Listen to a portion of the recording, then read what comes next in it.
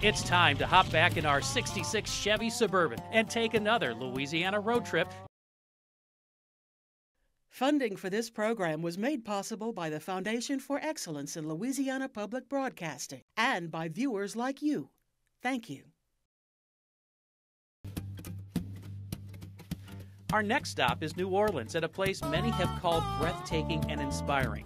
It's time we visit the U.S. Freedom Pavillion at the National World War II Museum.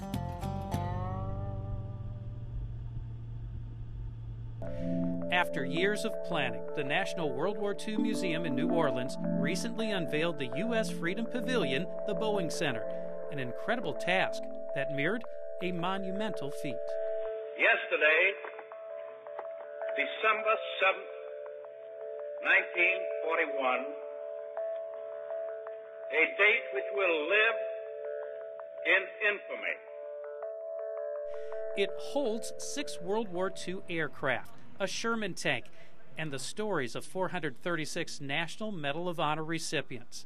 The museum's president and CEO, Dr. Nick Mueller, calls it breathtaking and inspiring.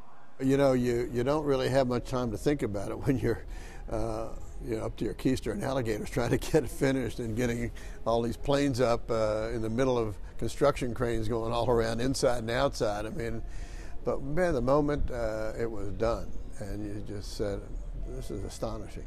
Among the aircraft includes My Gal Sal, a B-17 heavy bomber that crashed in Greenland during the war. The crew of 11 survived, but the plane remained on an ice cap for over 50 years. The way they got off the ice cap after they crashed, they had to go and hacksaw off the tips of the propellers sitting on the ice cap.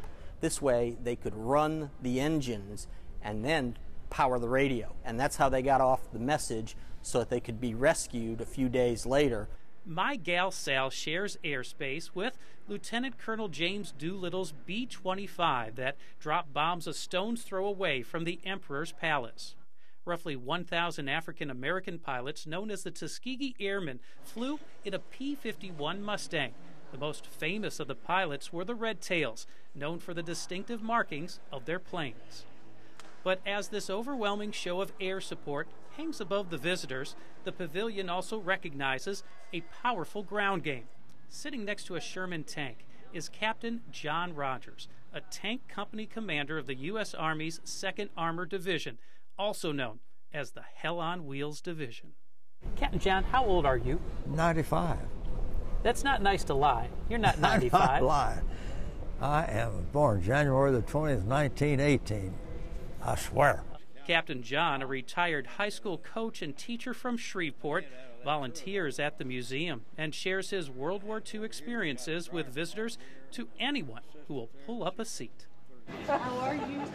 Hi, Sue. How are you? I'm good. And there are so many stories to tell. 6 days after D-Day, 5 men, including Captain Rogers, rode in one of these Sherman tanks, drove towards Berlin, battled the enemy, and liberated European cities along the way. Oh, I had my tank, which I named Excalibur, and had my head out of that turret all the time. What in the world it feels like to ride and drive in a tank? It's loud. It's loud, and it is so cold in the winter because that engine just pulls all that cold air in. And sometimes it's 24 below zero in the bulge. And in the summer, it's hot as Hades. Time spent with the World War II vets are cherished and captivating to anyone who spends a few minutes with them.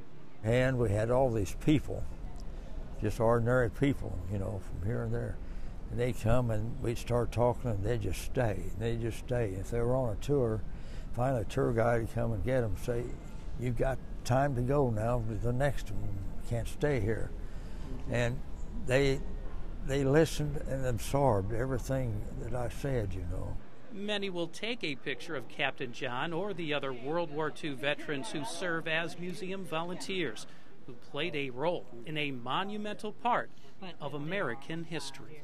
No matter how long it may take us to overcome this premeditated invasion, the American people in their righteous might will win through to absolute victory. I mean, to think of it from Louisiana's perspective, we are creating an epic campus of the story of World War II. This is the nation's Acropolis. That's what the Greeks built after the Persian Wars, as a tribute to the magnificent achievement of the Greek democracies in defeating the mighty Persian Empire.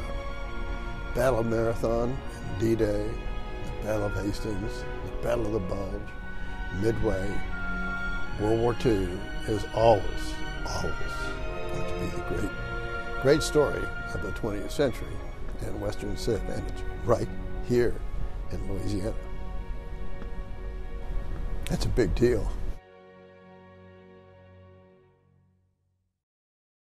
That's the end of this road for now. Louisiana has so many great travel destinations to enjoy, so get on out there. And I hope to see you next time on my Louisiana Travels. Maybe I'll see you out there.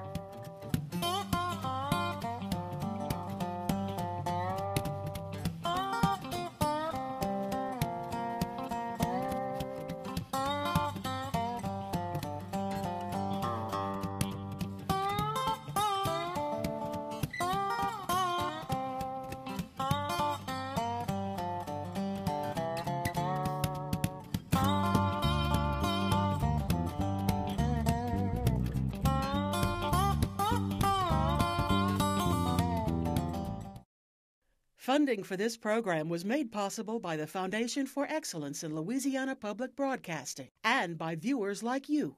Thank you.